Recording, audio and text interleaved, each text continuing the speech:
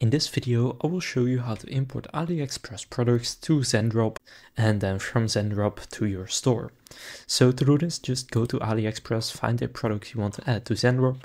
For example, I'll take this product, then just copy the link and then go to Zendrop.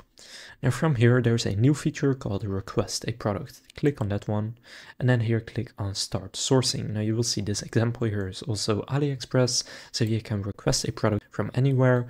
Our team of product sourcing experts will find the product for you at the best price available in the market and add it to Zendrop's product catalog for you to start selling right away. So click Start Sourcing, then this chat will pop up. From here, just paste in the link and send it, and then they will source this specific product and find the best price for you, and then just add your phone number right there. And then it says our product sourcing team will get back to you as soon as they have sourced your product. You can check the status of your request under the tickets tab of the messenger. If you have a question, you can ask it. So basically now in the messages section right here, you can see your tickets. So if you go to the messages, you can then here see the product sourcing one, and then if there's an update, you can see it right here.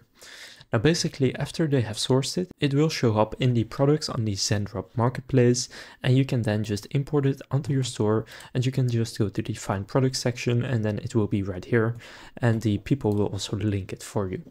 So that's how you can import products from AliExpress onto Zendrop.